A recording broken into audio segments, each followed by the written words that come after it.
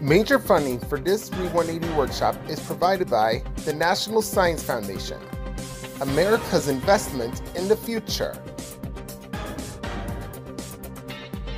At Jif Peanut Butter, we know just how choosy you are when it comes to your family, including the shows you value most. Public television encourages kids' curiosity and love of learning, and Jif is proud to support CyberChase on behalf of all choosy moms and dads.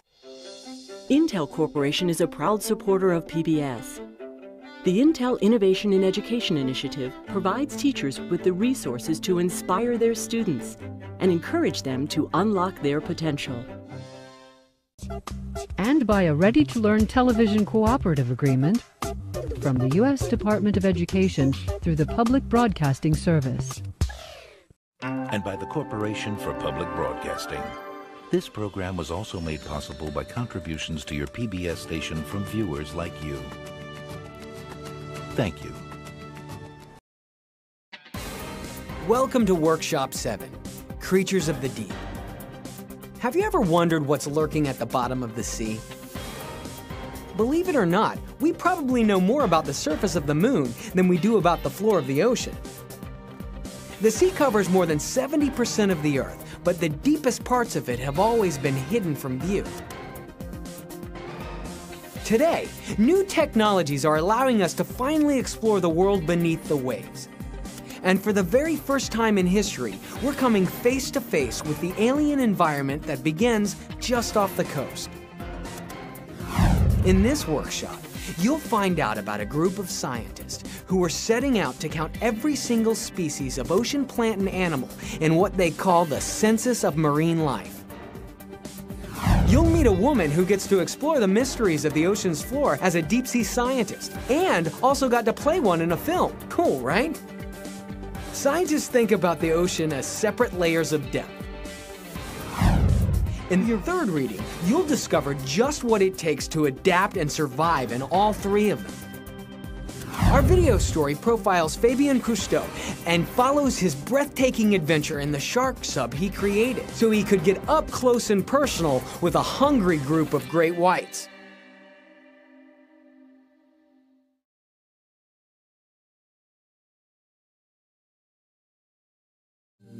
Reading 1. Sea Census Underway. It's like exploring an entirely new planet in a spaceship of the deep.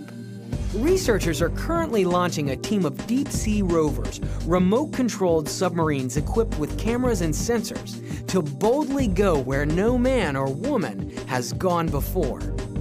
It's all part of a worldwide ocean census. Over 1,000 scientists across the globe are participating in this unprecedented count of all the species of plants and animals in the oceans. And what they're finding down there couldn't be more astonishing. Check out this guy. In this news story, you'll discover the what, the how, and the how many of one of the greatest explorations of our time.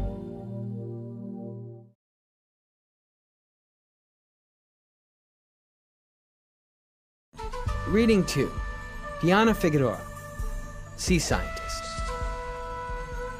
Diana Figueroa has one of the world's coolest jobs. She gets to go to the very bottom of the ocean and explore a mysterious world that most of us will never see. Diana travels in a mini submarine called a submersible, and this modern marvel transports her and a team of scientists miles below the ocean's surface. It's darker down there than almost anywhere on Earth. In order to survive, animals must adapt to a life without sunlight. So where do they get their energy in this cold, dark place? Hydrothermal vents. These are like underwater geysers spewing super hot, mineral-rich water that some creatures thrive on, like white crabs and tube worms. In this profile, you'll learn more about the secret life of the ocean floor and the scientist who dares to bring some of it back.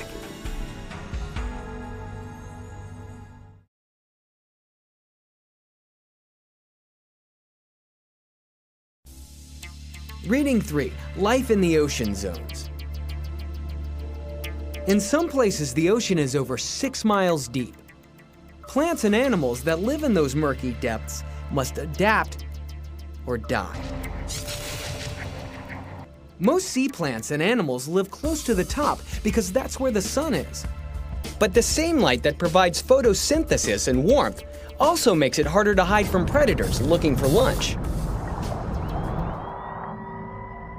Deeper below, where it's much darker, creatures like the hatchetfish use an adaptation called bioluminescence to make their own light and camouflage themselves from predators below.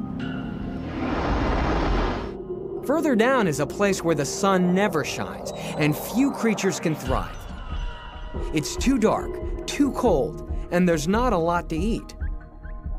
It's a mysterious realm where animals must adapt to nutrition delivered from underwater geysers that feed hot hydrothermal vents. In this article, you'll find out just what it takes to survive and even thrive in all the depths of the vast open sea.